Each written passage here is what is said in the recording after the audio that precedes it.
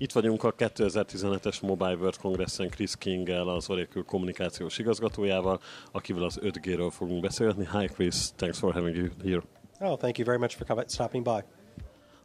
We should talk about 5G a bit because, 5G is one of the key things here on Mobile World Congress and every company has their own point of view about it. But for an end user, it might be hard to, understand what 5G is going to be about. One of the key things is IoT, but I think 5G should be more than IoT. What's Oracle's point of view about 5G? Well, I think that much of the confusion around 5G is it's actually a broad range of standards.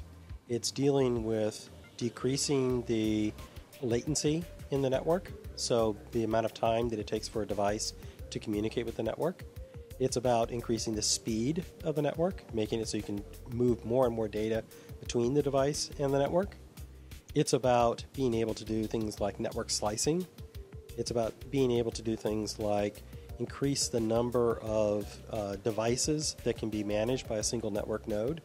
So it's a wide array of different things, and I think that's where a lot of the confusion comes from. IoT is certainly going to take advantage of some of those things, but even IoT itself is multiple markets. So I think that's where some of the confusion begins with.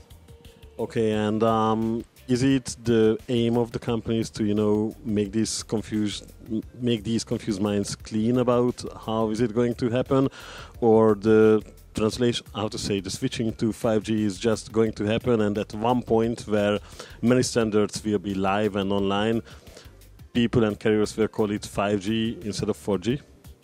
Well, I think you have to look at the history of all of these Gs. Each G is about 10 years apart, and it takes about 10 years for it to reach maturity, at which point it's replaced or begins to be supplemented by the next G. If you go and look at the network today, you have 2G networks in play, you have 3G networks in play, and you have LTE or 4G in play. And within each of these Gs, you have many different standards. And if you think about some of the early days of some of these 4G, it's much faster today, it's much more capable today, it's much more stable. All of these are just part of the natural evolution as we work through what is really a 10-year or maybe even 20-year technology rollout. And this also means that by the come of 5G, 4G, 3G, and even 2G will exist, and there are going to be improvements about them? I think 2G is probably heading towards the end of having improvements, but I also think that 2G will probably be here for another 20 years. 3G is still being widely rolled out, and I don't anticipate it going away in another probably 30 years. And 4G LTE, it's probably got another 40, 50 years. So these things last for a very, very long time, to start with because they're very expensive to roll out, but also because as you roll them out, you're putting something in place that covers a particular geography. And it can stay there and provide that service, and if the service works, why get rid of it? And are we talking about Europe here? Because as you might know, Nokia just released a 2G phone back in like 2 days ago. That's a really fun phone. I remember having one of those. I think I was in high school. IoT, how fast is it going to happen? Do you have any statistics about it? Because in our point of view, every company says something a bit different about it, but it's clear that it's going to be billions of devices and it's going to happen soon. I think it's already happened. If you look at the earliest deployments of IoT, it's almost 10 years ago with telematics. So when you think about when a car is communicating through the cellular network, for example, I was just in an accident and the airbag went off in my car, call an ambulance, that's telematics, but that's also IoT. The car is saying, get me an ambulance. We've had IoT in that mode. IoT is also things like sensor networks. So you have a oil pipeline and you have sensors on the pipeline. Today, those sensors are coupled by wires to a central monitoring station. And under IoT, they'll be connected wirelessly.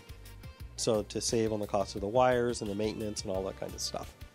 So IoT is also going to be things like remote medical surgery, where imagine a situation where a patient isn't where there's a surgeon who can take care of their need.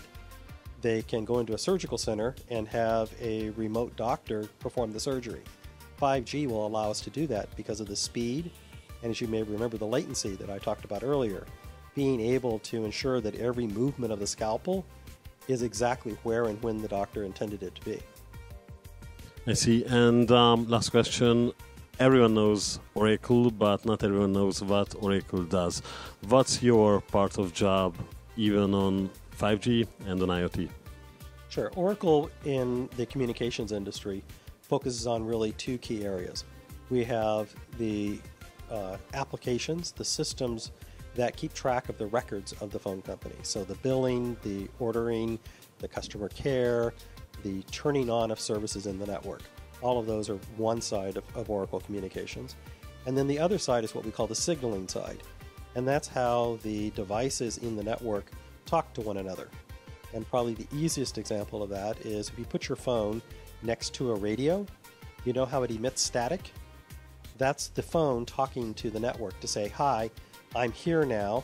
This is how I'm available to be called. And every few seconds it communicates to tell it where it is. That's signaling, and that's what Oracle does. I see. Thanks for the interview, Chris. Thank you.